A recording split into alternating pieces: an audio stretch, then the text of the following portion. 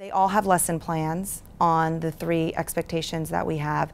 So, and there's different scenarios, or different topics of conversation for follow-up discussions that they can use. And we do it by period, and we usually will announce it on the TV announcements. So teachers today, during your 3rd period class, you'll need to be doing a lesson on this. And we do it at the start of the year. If we see that there's an increase in a particular behavior, for example, theft. We had an increase in theft around Christmas time. So one of the things that we did is we taught a lesson on being responsible for your own items.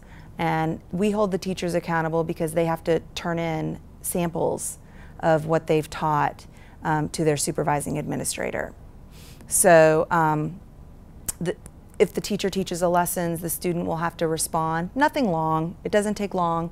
Then they have a little discussion, but then they have to turn it into their supervisor.